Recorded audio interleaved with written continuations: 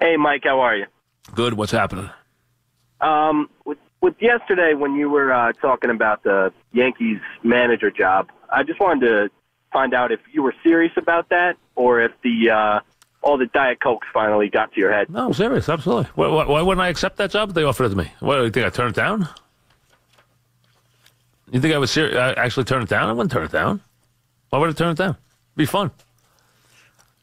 No, I didn't think they were going to actually, give it to me, but would I accept it if they gave it to me? Absolutely. Well, I'd be crazy not to. John.